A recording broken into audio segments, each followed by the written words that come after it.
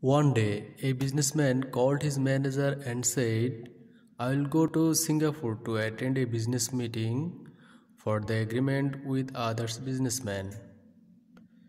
If I can attend the meeting and continue our business with them, I hope we can earn 20 crores of profits amount in this year.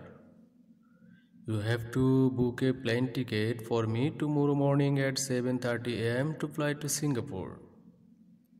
Manager said. Okay, sir. I'll do.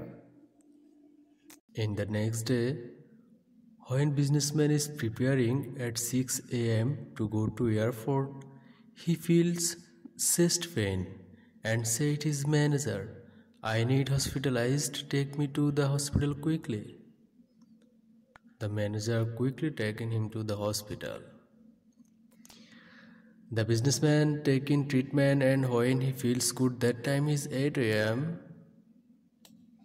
He understood that he missed his flight and loudly said, Oh no, I could not attend the meeting. I lost many things. I lost a lot of profit. Oh Allah, why? You did me sick that time? Why did you lose me? You hurt me. He was very sad and going to the house by blaming Allah. After going some way, he got the news that the plane that was departure on 7:30 a.m. routed to Singapore, after flying shortly distance, it has crashed on the sky and all passengers died. After he heard the news, he was shocked.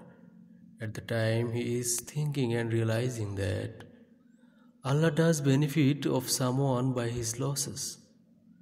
His life is more valuable than 20 crores.